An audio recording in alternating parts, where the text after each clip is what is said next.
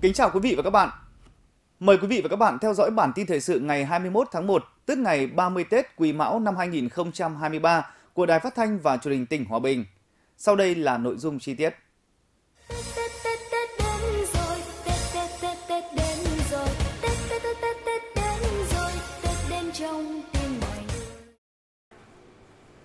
Để đảm bảo nhu cầu sử dụng điện dịp Tết Nguyên đán Quý Mão năm 2023, Công ty Điện lực Hòa Bình đã chỉ đạo các đơn vị trực thuộc chuẩn bị vật tư, thiết bị dự phòng, phương tiện đi lại để xử lý nhanh các sự cố đột xuất có thể xảy ra.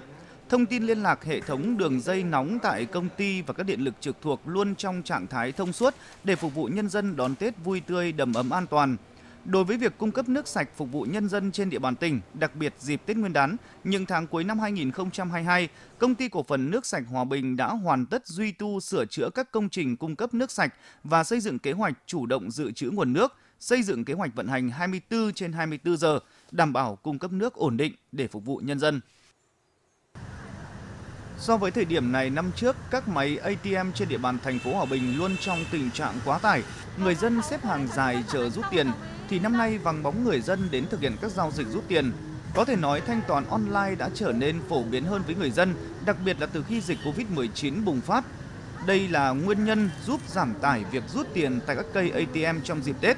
Theo ghi nhận của phóng viên, vào sáng ngày 21 tháng 1, một số ngân hàng lớn như BIDV, Agribank, Vietcombank vẫn có một lượng người dân nhất định đến giao dịch rút tiền, nhưng cũng không phải chờ đợi quá lâu mới đến lượt.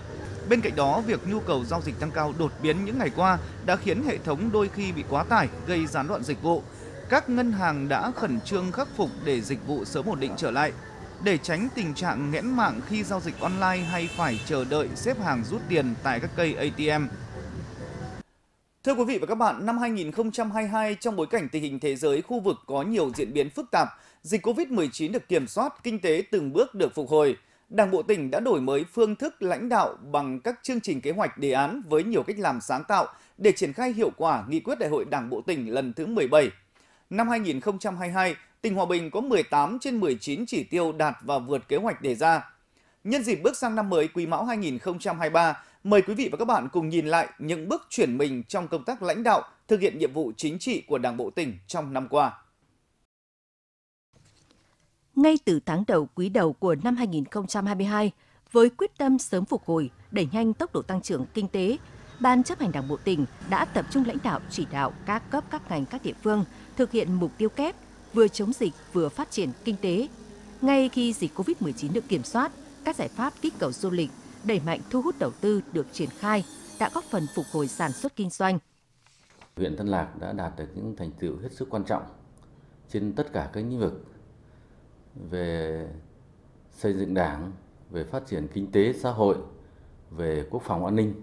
Huyện ủy đã có nhiều những cái giải pháp cụ thể hóa và thể chế hóa tất cả những cái nghị quyết của Trung ương, của tỉnh thành những cái nghị quyết chuyên đề của huyện ủy, đồng thời là cụ thể hóa thành những cái chương trình, kế hoạch để lãnh đạo, chỉ đạo, tổ chức thực hiện. Thưa quý vị và các bạn, với việc phát huy tinh thần đoàn kết đổi mới trong công tác lãnh đạo chỉ đạo của các địa phương, Quý 1 năm 2022, kinh tế của tỉnh đã duy trì đà tăng trưởng, thu ngân sách nhà nước tăng 59%, thu hút được 17 dự án đầu tư gấp 8,5 lần về số dự án so với cùng kỳ. Hoạt động du lịch có dấu hiệu phục hồi. Kết quả này càng khẳng định những chỉ đạo đúng đắn của Đảng bộ tỉnh trên cơ sở bám sát các văn bản chỉ đạo của Trung ương. Năm 2022, Đảng bộ tỉnh xác định tiếp tục chỉ đạo thực hiện 4 đột phá chiến lược về quy hoạch, cải cách hành chính, đầu tư kết cấu hạ tầng và nâng cao chất lượng nguồn nhân lực. Trong đó tập trung hoàn thiện công tác lập quy hoạch tỉnh Hòa Bình thời kỳ 2021-2030, tầm nhìn đến năm 2050 để trình Thủ tướng Chính phủ phê duyệt năm 2023. Đầu tư nâng cấp, cải tạo kết cấu hạ tầng giao thông, đặc biệt là một số dự án giao thông trọng điểm, kết nối hệ thống giao thông trong tỉnh và khu vực như đường cao tốc Hòa Lạc - Hòa Bình giai đoạn 2, đường liên kết vùng Hòa Bình - Hà Nội và cao tốc Hòa Bình - Mộc Châu. Với tổng mức đầu tư 15.798 tỷ đồng, chiếm 54,9% tổng kế hoạch vốn trung hạn giai đoạn 2021-2025, tỉnh đã tập trung đầu tư vào hạ tầng giao thông, bố trí vốn đầu tư công cho các dự án giai đoạn 2021-2025 lớn nhất từ trước đến nay với nhiều tuyến đường giao thông trọng điểm. Ban Thường vụ Tỉnh ủy đã thành lập ban chỉ đạo thực hiện các dự án trọng điểm của tỉnh do đồng chí Bí thư Tỉnh ủy làm trưởng ban để chỉ đạo đẩy nhanh tiến độ của 10 dự án trong và ngoài ngân sách, kỳ vọng tạo cú hích mạnh mẽ cho sự phát triển của tỉnh thời gian tới. Tỉnh đã tiến hành rà soát, bổ sung quy hoạch cán bộ lãnh đạo quản lý nhiệm kỳ 2021-2026, phân công cán bộ lãnh đạo cơ quan đơn vị cấp tỉnh, theo dõi xã phường thị trấn, công tác kiểm tra giám sát được tăng cường. Phát huy những cái lợi thế của thành phố và hạn chế những cái khó khăn để tích cực từng việc một và có lộ trình chỉ đạo trong từng giai đoạn cụ thể với từng nội dung theo cái chỉ tiêu đã đặt ra trong năm 2022 và có định kỳ hàng quý, hàng 6 tháng là có đánh giá tiến độ thực hiện những khó khăn hạn chế. Vì cái quyết tâm chính trị cao cho nên là trong năm 2022 đến tổng kết năm thì các chỉ tiêu đặt ra cho năm 2022 thì thành phố đều đạt và vượt. Với việc đổi mới phương thức lãnh đạo của Đảng bộ tỉnh, năng lực lãnh đạo điều hành của cấp ủy chính quyền các cấp được nâng lên.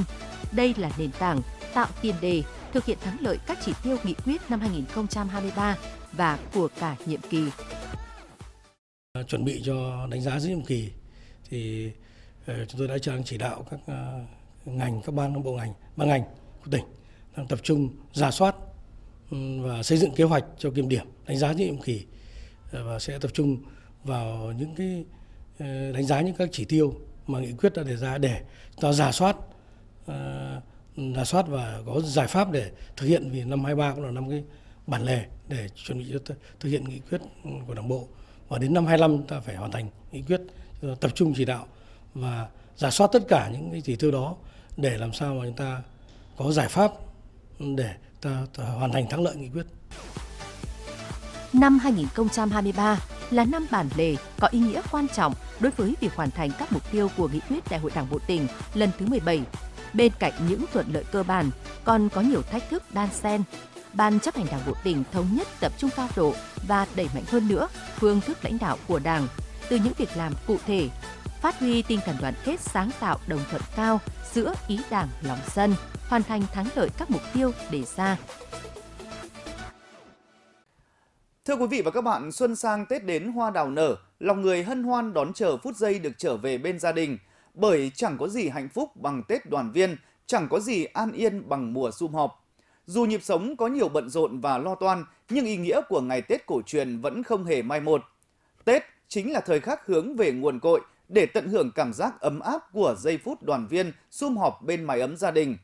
Trong khoảnh khắc chuyển giao bước sang năm mới Quý Mão 2023, nhiều gia đình đã có những cảm xúc khó quên.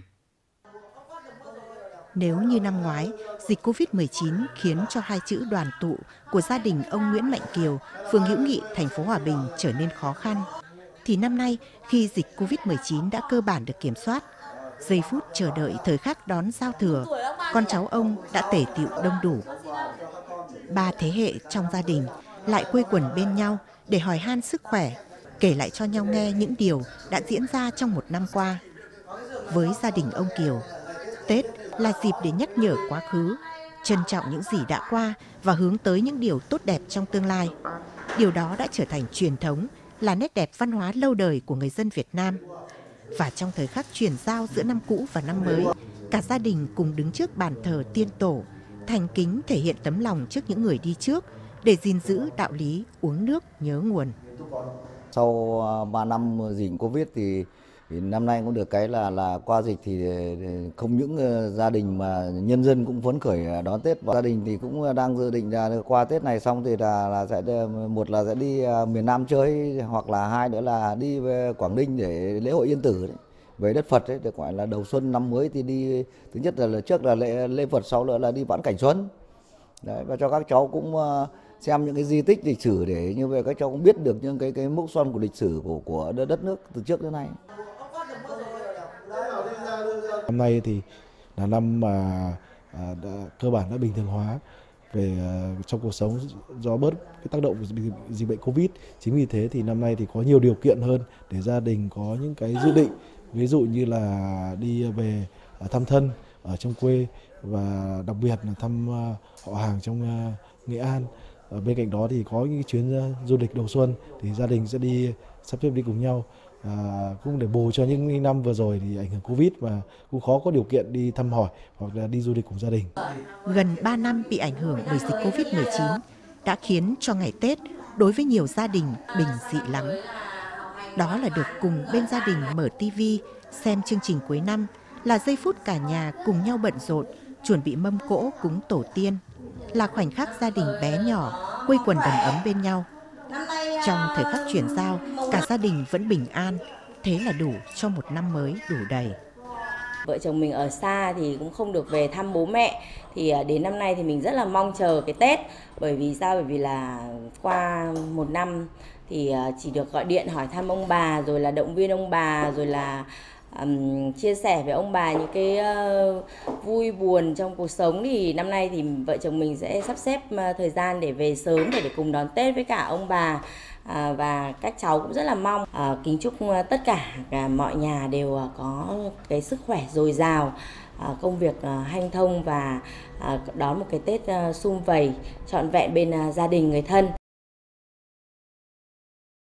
Mình là 14 năm chưa được ăn Tết ở nhà, thì năm nay được về nhà, được đoàn tụ với cả gia đình thì mình cảm thấy rất là vui. Nhất là năm nay mình được gói bánh chưng rồi luộc bánh chưng với cả gia đình. Dù là không được đẹp cho lắm nhưng mà mình cảm giác rất là ấm áp và hạnh phúc. Cảm giác cũng khá là bỡ ngỡ bởi vì Hòa Bình mình thay đổi rất là nhiều. Mình cảm thấy là đẹp hơn, văn minh hơn và đường xá rất là rộng rãi. Những con phố tấp nập, đâu đó những bước chân hối hả để trở về nhà, gác lại bộn bề công việc, cùng với những người thân sửa soạn mâm cơm ngày cuối năm, cùng chia sẻ những buồn vui trong cuộc sống, được thắp nén hương tưởng nhớ ông cha và chờ đón thời khắc chuyển giao giữa năm cũ và năm mới. Đó là niềm hạnh phúc. Năm cũ sắp qua đi, một năm mới đang tới. Bánh chưng, mứt Tết, hoa đào đã đủ đầy. Những lo toan vất vả ngoài kia đã khép lại.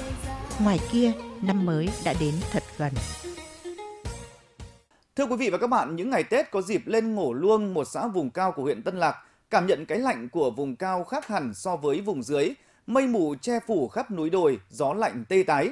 Không ồn ào náo nhiệt như không khí Tết ở thành thị. Ở vùng cao hòa vào khung cảnh yên bình của bản làng là sắc hồng sắc trắng của hoa đào hoa mận, báo hiệu Tết đến xuân về. Cũng giống như các dân tộc khác, đối với người Mường, Tết Nguyên đán là lễ Tết quan trọng nhất trong năm. Đối với người Mường Ngổ Luông, cuộc sống bây giờ đã có nhiều thay đổi, nhưng phong tục đón Tết cổ truyền vẫn được giữ theo đúng bản sắc. Để tô điểm cho không khí ngày xuân, cành đào là thứ không thể thiếu. Vào ngày Tết, mỗi gia đình đều chọn một cành đào ưng ý nhất, mang về trang trí cho không gian thêm ấm cúng.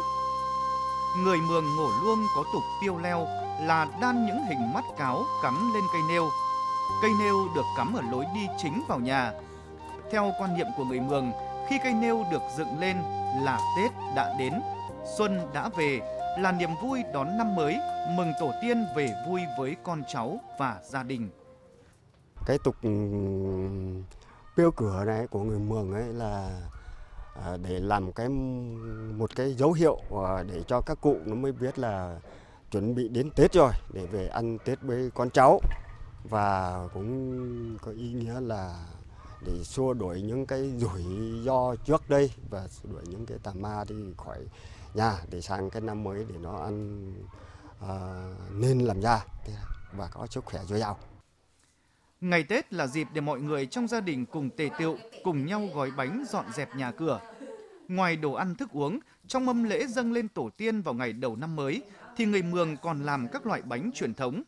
Với sự đa dạng về văn hóa, nên mỗi một vùng Mường, bà con sẽ lại làm những loại bánh khác nhau và có những cách gọi riêng. Dịp Tết cổ truyền, người Mường ở Ngổ Luông thường gói nhiều loại bánh như bánh chưng, bánh ống, bánh dày, bánh rán. Nhưng bánh chưng vẫn được gói nhiều hơn hết. Các loại bánh Tết thể hiện tấm lòng của con cháu dâng lên ông bà tổ tiên với ước muốn một năm mới nhiều may mắn, hạnh phúc. Trong không khí ấm cúng, các bố mế cùng con cháu trong gia đình tập trung gói bánh. Đây cũng là dịp để người già dạy con trẻ hiểu về nề nếp và phong tục cổ truyền của dân tộc mình. Đấy, hay thường hay gói cái bánh chưng với bánh hèm, bánh chày là bản sắc của dân tộc người Mường. Dùng để mục đích là làm đặt lên cho cái tổ tiên, về có người thờ cúng của bản sắc dân tộc thì mời ông cụ tổ tiên, ông bà tổ tiên về ăn. Với người Mường Ngổ Luông cũng như nhiều vùng Mường khác, ngày Tết có tục con cái đi phần cho người bề trên. Tục này được đi trong nhiều đời, thể hiện lòng hiếu thảo, biết ơn với tổ tiên, bố mẹ, ông bà và những người đã giúp mình trong năm qua. Một mùa xuân mới lại về, hoa đào hoa mận đang nở rộ ở khắp các sườn đồi và ngay cả trong không gian của mỗi gia đình. Sau nghi thức cúng lễ tổ tiên chào đón năm mới, mọi người đến nhà nhau chúc Tết và tham gia các hoạt động văn hóa cộng đồng, những trò chơi dân gian, cùng nhau sum vầy, đoàn tụ và cùng mong ước, hy vọng về những điều tốt lành may mắn trong năm mới cho gia đình và cho bản làng, quê hương mình. Đồng chí Chủ tịch Ủy ban Nhân dân tỉnh chúc Tết cán bộ chiến sĩ nhân dân các dân tộc trong tỉnh nhân dịp năm mới. Nội dung chi tiết sẽ có trong chương trình thời sự 19 giờ 45 phút tối ngày hôm nay. Mời quý vị và các bạn chú ý đón xem. Bản tin thời sự của Đài Phát thanh và Truyền hình tỉnh Hòa Bình hôm nay cũng xin được kết thúc tại đây. Cảm ơn sự quan tâm theo dõi của quý vị và các bạn. Tiếp ngay sau đây sẽ là những thông tin dự báo thời tiết cho ngày hôm nay.